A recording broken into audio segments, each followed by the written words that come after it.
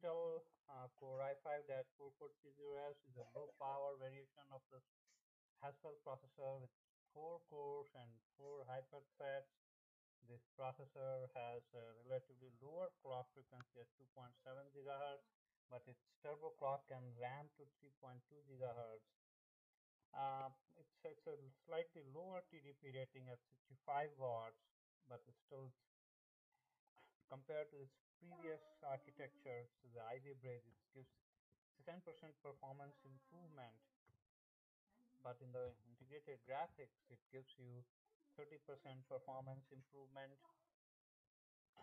mainly due to the 20 cores versus 16 cores in the Ivy Bridge. You will need a new motherboard with a different LG1150 socket. It's different from Ivy Bridge socket.